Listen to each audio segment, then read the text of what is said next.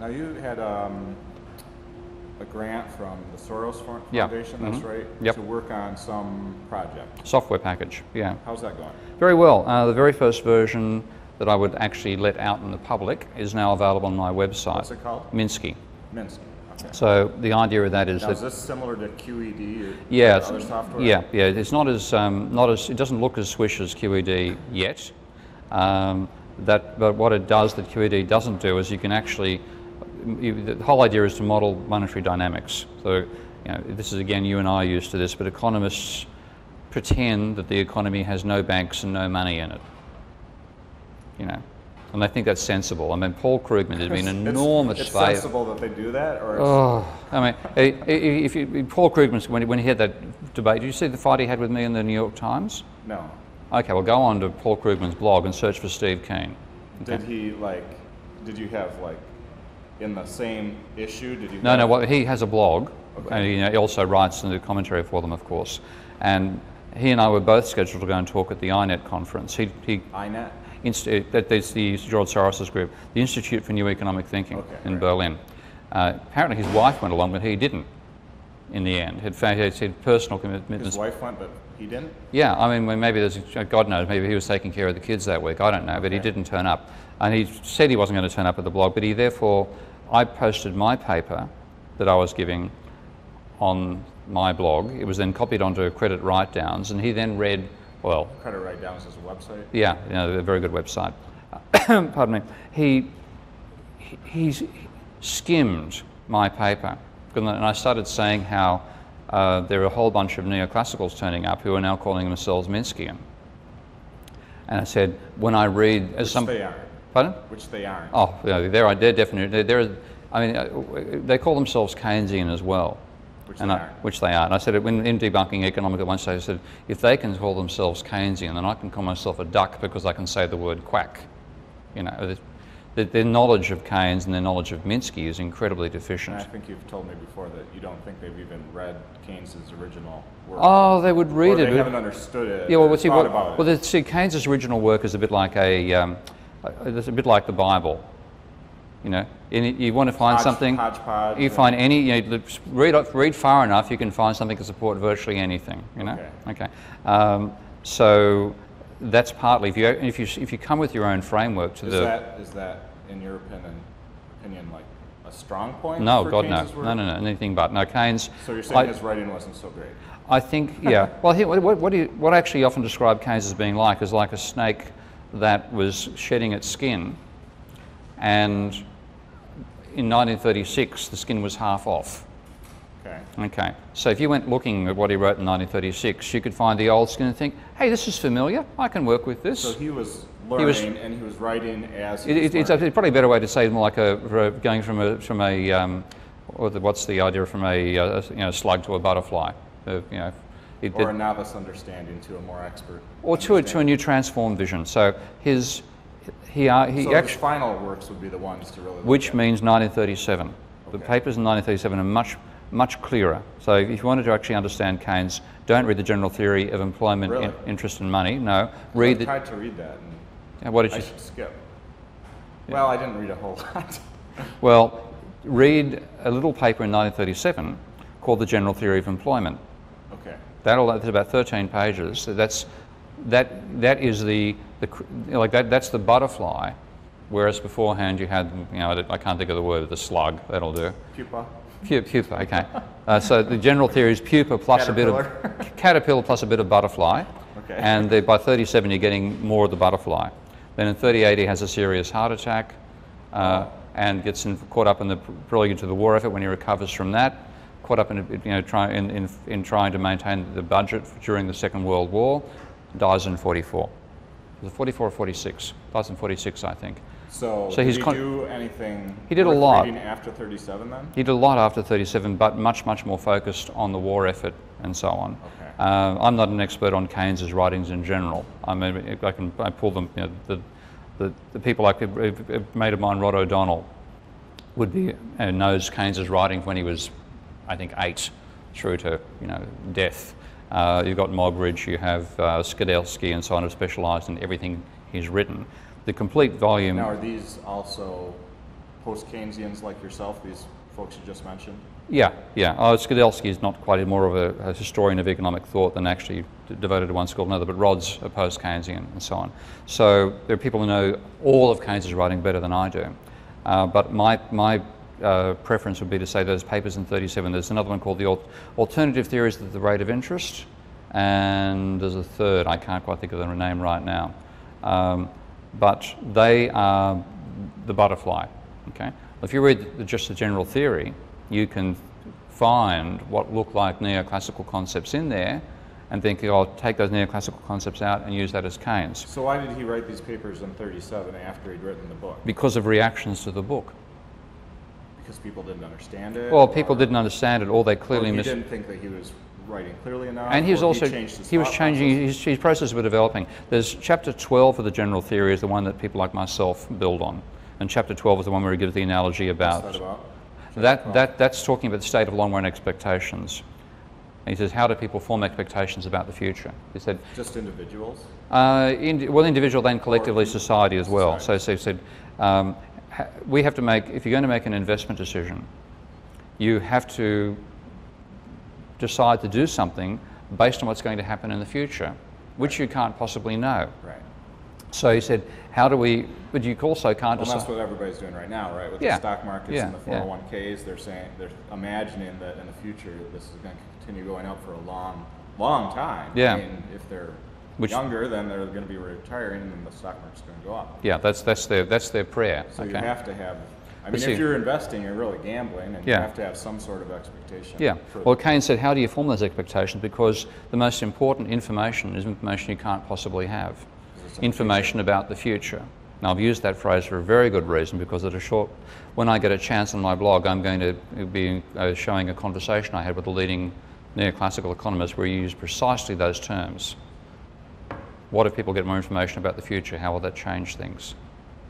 What if what? Yeah, you heard me. What if people get more information about the future? How would that change things? How would they get information about the future? Simple. Michael Fox just hops in the car and comes back. You look at this. Back to the future. Oh, you know, the delusional. I prefer the Time Traveler's Wife, actually, where he goes and gets the lotto numbers and comes back and has memorized the numbers and wins the lottery. Well, that's also part of the subtext of Back to the Future. But anyway, so you know, it's bizarre that neoclassical economists have done that, because back when Keynes wrote, one of the beautiful phrases used was to say that I accuse classical economic theory, by which we meant what we call neoclassical today. I accuse the classical economic theory of being one of those pretty polite techniques designed for a well-panelled boardroom, which tries to deal with the present by abstracting from the fact that we know very little, we know nothing about the future. So that was his way. Who was saying this? Keynes. Okay. Okay. Now what you've got. So say that again in layman's terms. Okay. Well, what he's saying is, we have to make decisions about the future. Yeah. They affect the present. Of course. Okay. You're making a decision now And on your actions. Yeah. The neoclassical theory of his day ignored the fact that you were making decisions about what might happen in the future to do something today. How else would you be making decisions? Well. About what to do? Well, the thing is, neoclassical economists after Keynes have regrouped, and what they now do is assume we all know the future.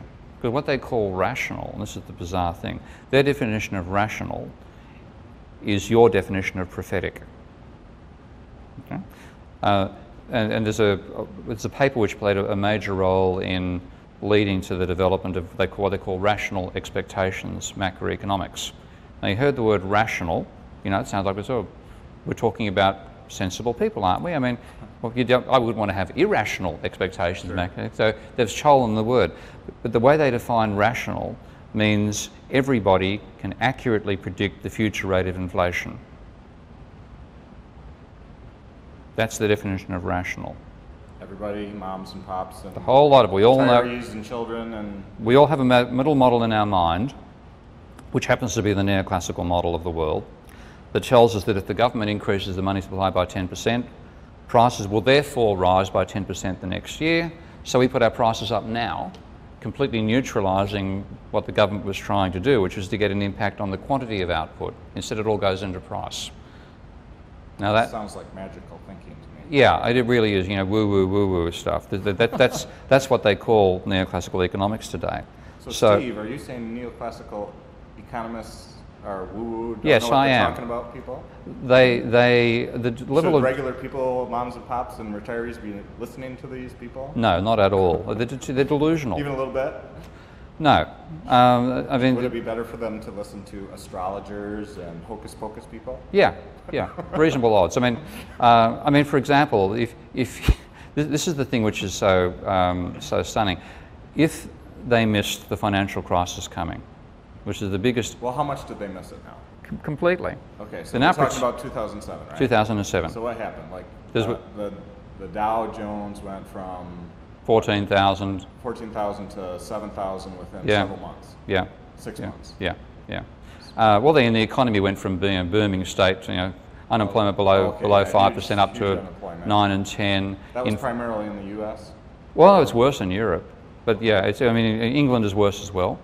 So England had a worse crisis than America now, even though it didn't go down as sharply at the beginning. But weren't people talking about like the housing bubble and people getting maxed out on credit and? Yeah, but for example, I mean, there were certain people. Robert Shiller, I think, of all the people who come from a neoclassical background. Housing. Yeah, now he's the one who has. He's got absolutely every right to say he saw this coming. Okay, Robert Shiller. Because he looks at the data and looked at the data. The phrase irrational exuberance that Greenspan used and then abused was Robert Shiller's phrase. So should people listen to Alan Greenspan when he tells them advice? Only if they can't find the comedy channel. You know. So you don't hold him in high regard? No, not at all. Never did. I mean. But he was like our top economist in the U.S. for decades. Yeah, I know. And that's one reason why he got so stuffed up. I mean, I can understand to some extent Greenspan's motivation, because if you're governor of the central bank and there's a financial crisis within months of you taking over the job, which was 1987, he then went out there and just guaranteed everybody liquidity. Basically said any firm that was potentially going to fold. You're saying money. Right? Yeah, well, and what it means is if your bank's running out of money, we'll lend you more money. That's right. We'll lend you even if you don't care what your financial, don't quite care, but you know, if you're financially in a situation where if you have a payment to make that you can't make out of your own resources, we'll lend you the money so you can make the payment. Okay. Now that meant that we had a 20% fall in the Dow Jones in one day back in October 1987. Enough young people wouldn't know that now. 20% in one day. 20%. Yeah. Okay. And that's like way more than normal risk distribution. Well, normal distribution is 1%. Okay. So this is like 20 1 in 20,000 years or something. No. If you actually work it out, it's 1 in 20,000 lives of the universe. Okay. So this is on the normal distribution. Okay. If it applied normal distribution, you literally would have to wait something of the order of 10,000 million billion years to get that event. If it was a normal distribution. Well, which it's not. So we know it's not. We know it's not. But he still comes from the mindset that that's the case. So, unpredictable event, scale beyond belief, have to stop the system crashing, put the liquidity out there. We have a downturn, but very, very mild, and on we go to the next bubble, which happened to be the savings and loans bubble. Okay, so he rescued from that one, and this whole practice of rescue got built in. What he did it actually have a positive impact or not? It had a positive impact in that it stopped a lot of organisations that should have gone bankrupt from going bankrupt. Is that positive? Or no, it's partially positive. Not let, but yeah. What would you have done? Well, I would have actually wiped out the capital of the organisations that. Give me like an example. I would say if Goldman Sachs, for example, had found itself, Sachs, then it would go into receivership. You continue operating. Be owned by the government temporarily. Yeah, and then sold back into the private sector later. So like General Motors, that happened to General Motors, right? Well, yeah, but it didn't get quite sold back into. Did the public take over at all? It wasn't receivership, as far as I'm aware. I could be wrong. I don't remember. Yeah, but anyway, that's sort of when you have somebody taking an enormous bet like that, then you need to have some consequences of that bet going bad that aren't positive. Now, what actually happened was, of course, Now, would that have if these banks had went into receivership back then? Would that have impacted the employment rate differently than what actually did happen? Yeah, you would have had potentially a mini depression back then. Okay. If you look at did it, he prevent a mini he prevented a mini depression, which is why we're having a really good one now. What was actually going on behind all this, and this is the stuff that Greenspan and conventional economics completely ignore, is a rising level of private debt. Okay?